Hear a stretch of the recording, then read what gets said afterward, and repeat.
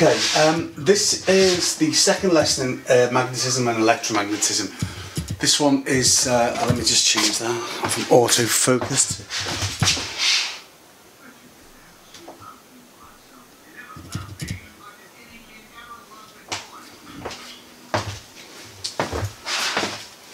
Okay, this is the second lesson in magnetism and electromagnetism. This is on motors and electromagnetic induction. Okay, this is a really important one.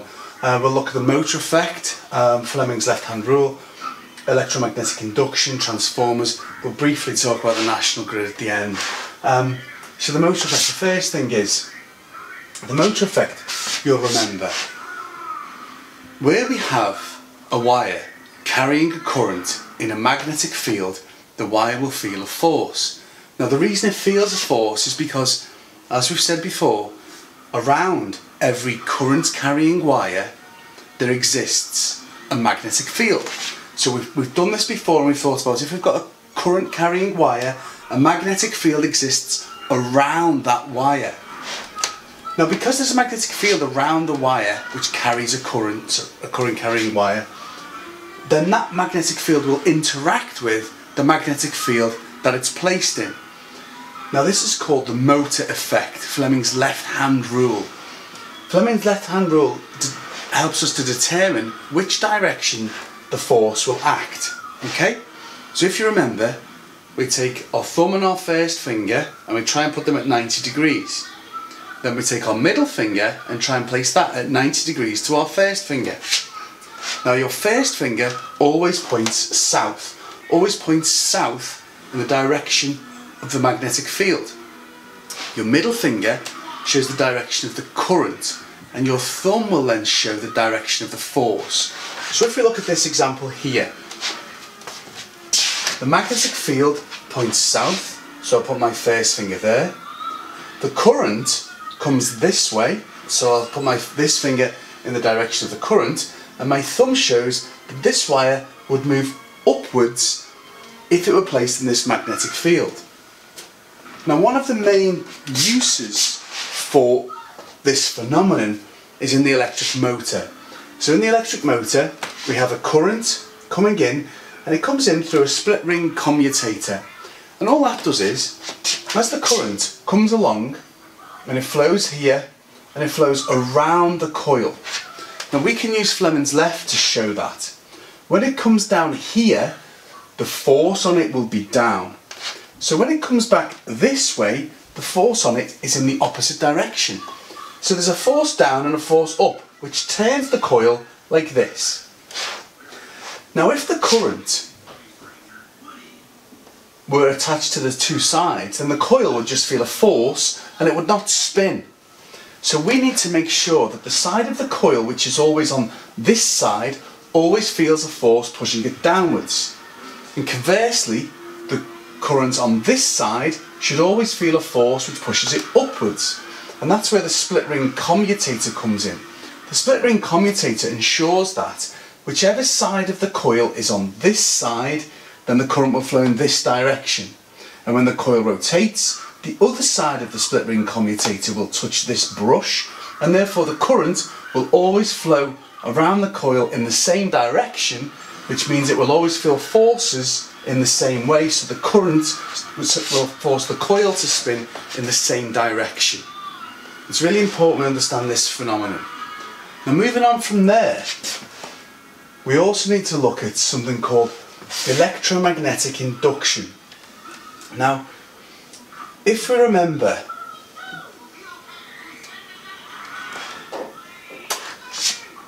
around every magnet exists a magnetic field.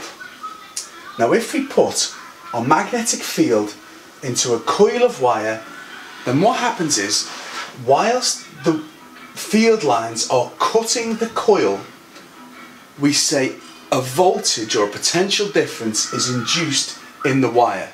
Now as this coil of wire is part of a complete circuit, we can say a current is induced in that wire.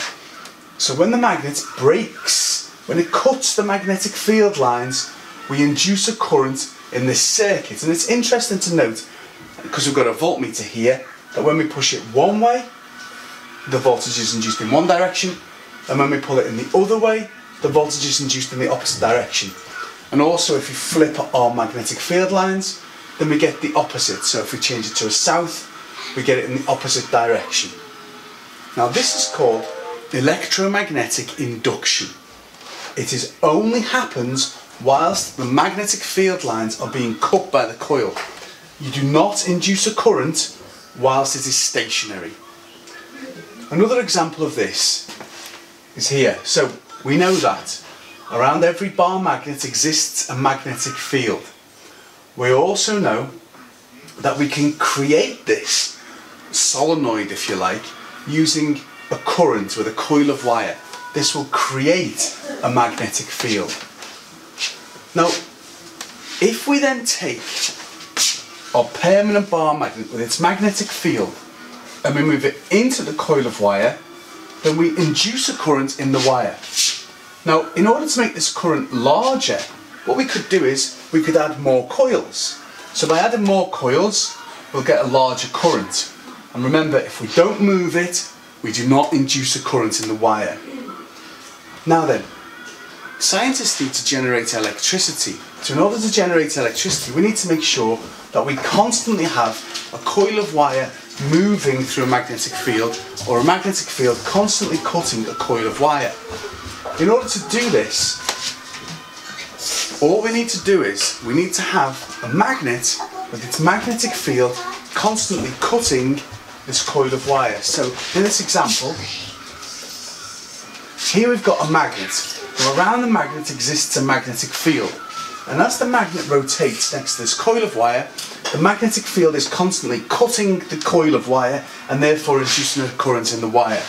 Now if we change this bulb for a voltmeter, we can see it goes in one direction, then the other direction. And the reason that is because we've got a north pole and a south pole, and we're constantly changing the pole. And that's why it goes in one direction, then the other direction. Now if we want to induce a greater current, then we would just rotate the magnet faster, and that will induce a greater current in the coil of wire. We could also have more coils. This would induce a greater current as well. Or we could use a stronger magnet. So that is called electromagnetic induction, and it happens when a magnetic field is cutting a coil of wire. And if we look, this is why the electricity produced is an alternating current, because you've got a magnetic field in one direction and then the other. Now an application of this is called the transformer. So if we think about the transformer, we know that if we take a magnet and we move it constantly in a coil of wire, we will induce a current in the wire. So here we've got an electromagnet. So if I take my electromagnet and I move it towards a coil of wire, I am moving a magnetic field through a coil of wire, and therefore I am inducing a current in the second coil. But there must be a better way to do this rather than manually moving this coil of wire. So what we can do is, rather than using a direct current in this electromagnet, we could use an alternating current. By using an alternating current, what we're effectively doing is we are creating a north pole and a south pole, and a north pole and a south pole. So we've got a constantly changing magnetic field inside this coil of wire. So what that does is it induces a current in the secondary coil.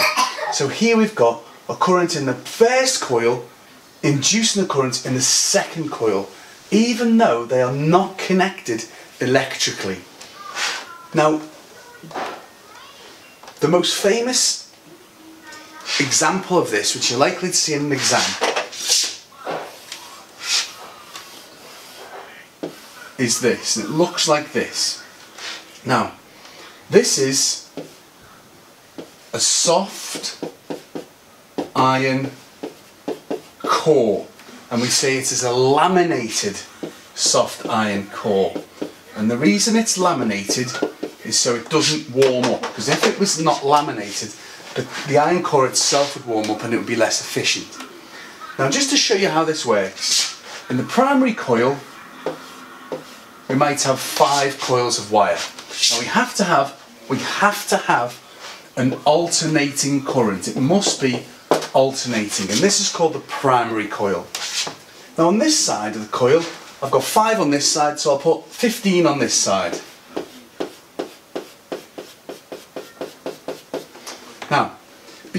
got more coils on the secondary coil, this would be called a step up transformer. Now we could have a step up or a step down, which would reduce the voltage going in.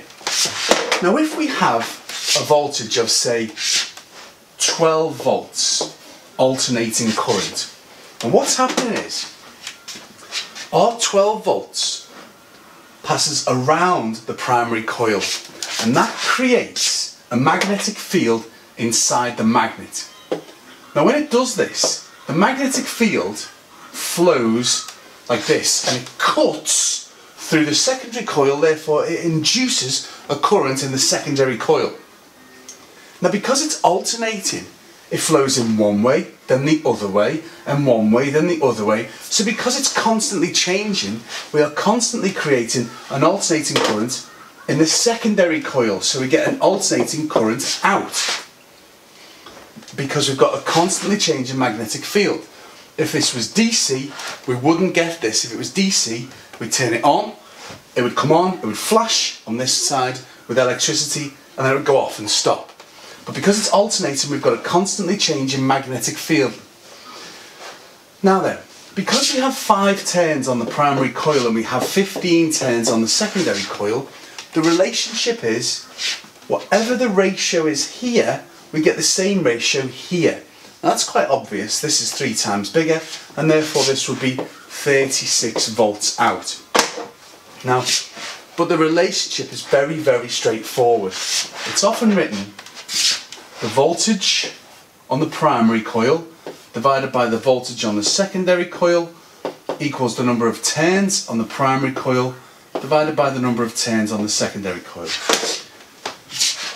These ratios can be written any way you like, but that is a simple formula so that it works with more complicated numbers.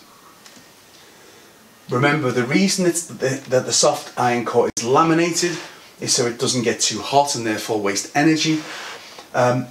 Soft iron is easily magnetized and demagnetized, so the magnetic field is easily flipped.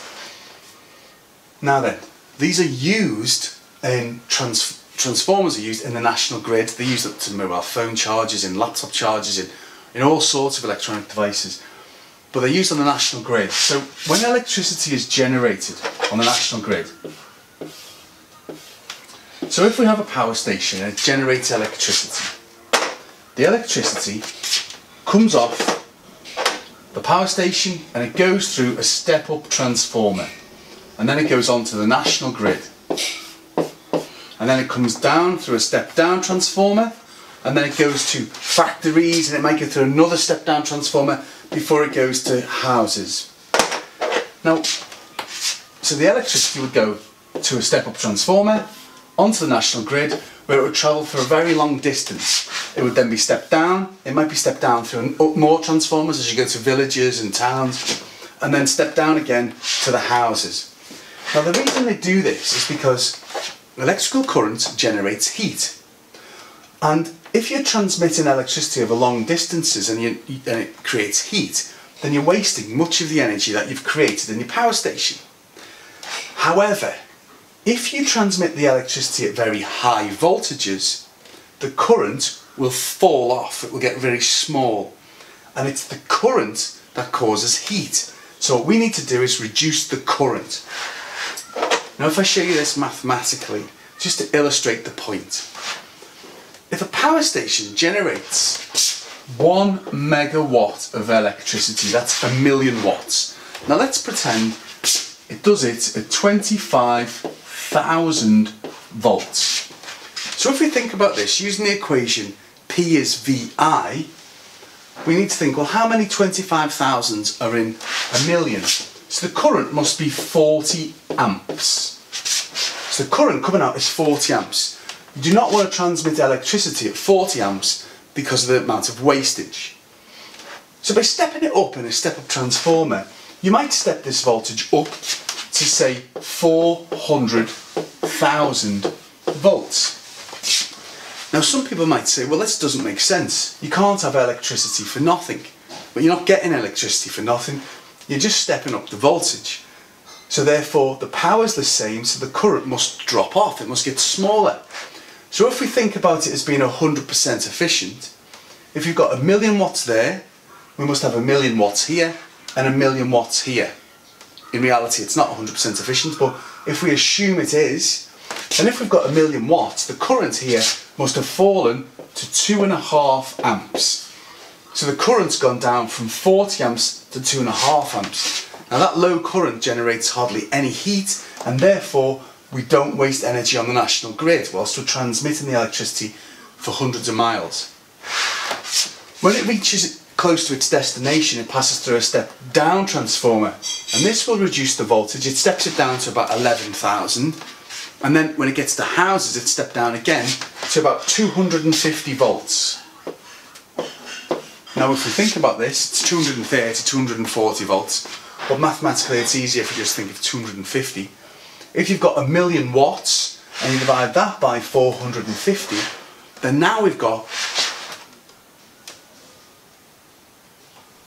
enough amps to now service many houses, okay? Because all of a sudden we've got 4,000 amps here.